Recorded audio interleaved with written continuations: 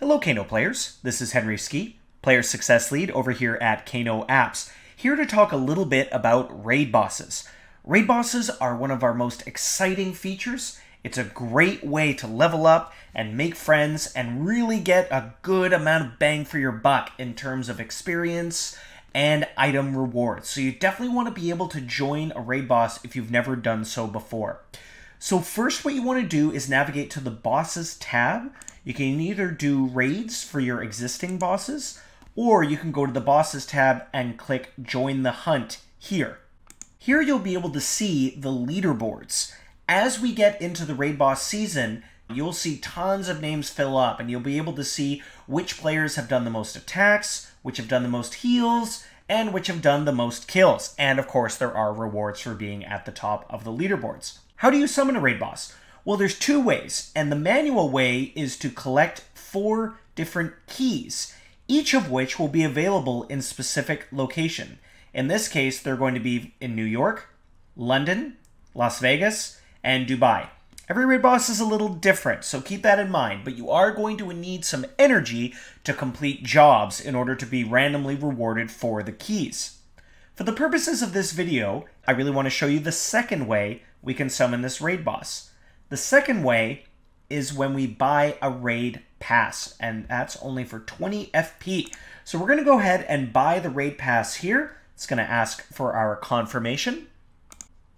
And there we go. We have used the raid pass on the CTU assault team, and boom, there we in. Oh, look at that. I got an achievement for it. Nice. There are 2 different actions you can take on a raid boss.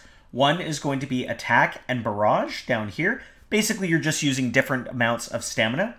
And you can heal your party as well, because as you'll notice, the more I attack the boss, our party health is going to decrease, yielding lower amount of experience. So you want to make sure you expend some energy to heal up the group.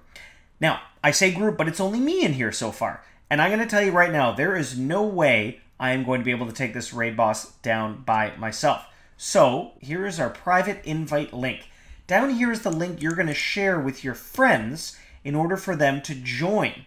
What I want to do is share this link with my syndicate, which right now is Griff, and I'm going to publish that to the message board. Okay? You can also share your boss in the job chat or the syndicate chat, as we've mentioned. Keep in mind that the raid bosses are very popular and they're going to fill up quickly. You can also make your raid boss public if you want as many people joining as quickly as possible.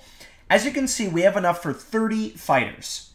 I'm going to add in a couple of my friends now to help me out kill this boss. As you can see here, we already have some friends joining us, which is just great.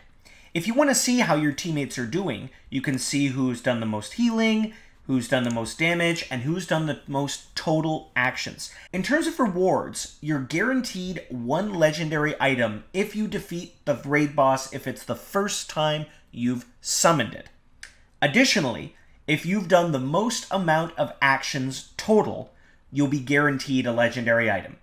You will still have a chance at getting a superior item for the raid boss as long as it's killed, and you've performed the minimum amount of actions, so you can't just summon it and set it and forget it. We really encourage players to be active participants in this raid boss. Keep in mind that raid bosses are open for 4 days, so you'll have a lot of time to take them down. And you can join up to as many as 30 raid bosses at any given time, depending on the game. Let's have a look at what happens when we kill our raid boss here. On the left-hand side, you'll be able to see your own contribution, including the number of damage that you dealt, the number of attacks and heals that you've done, how much experience you gained, what was your cash situation. All great things you can see over here, including your raid party information and the reward drop chances. And if you want to see the kind of rewards that this raid boss drops, you can always click on View Rewards. I'm going to go ahead and collect my reward right now here.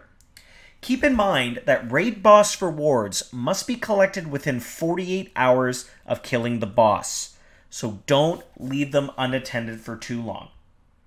So there you go.